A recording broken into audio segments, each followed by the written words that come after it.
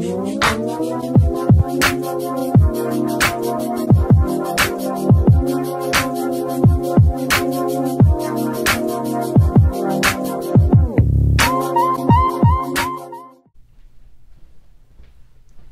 are the anchors? I guess they're AP testing. I'm Shane. And I'm Gabe. And this is the 29th edition of Wakefield Action Media. AP testing started on Monday. It can be a lot of pressure. Be like Dennis. Study beforehand for your AP tests. Show up on time and do your best on the day of the test. May the 4th be with you during these AP exams. Our boys and girls soccer team have some big games on the schedule at Wakefield. You ready? Let's go get 'em.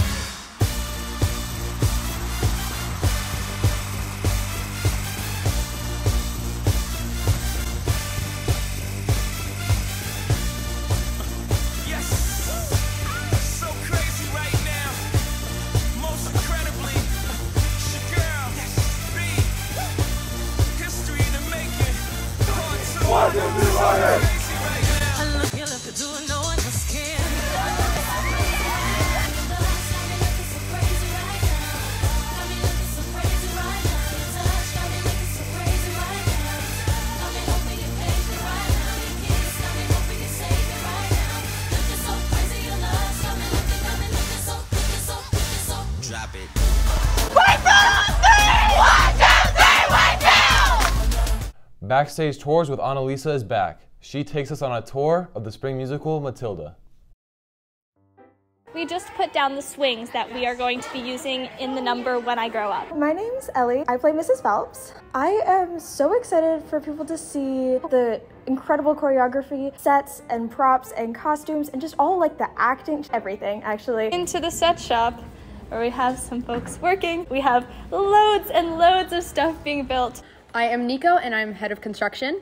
The hardest thing to build for this show was the cake tray.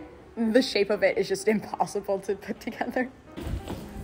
My name is Mia and I play Miss Honey. My name is Jocelyn and I'm playing Miss Honey understudy. What I love about Matilda is it is very nostalgic. Me and my sister used to perform it all the time when we were younger. Being able to actually perform it on stage is really wonderful. It's time to go to the catwalks.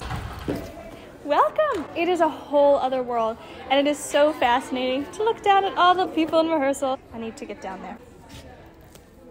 And that concludes our backstage tour of Matilda the Musical at Wakefield High School. This show is lovely, it is marvelous, it has so much effort put into it, and it would mean the world to all of us if you came to see it. Fare thee well! It's Asian Pacific American Heritage Month. See Reggie Kabiko perform in the library during Warriors Period next Wednesday, May 10th. Or come at your lunch to write with him and ask him questions about writing.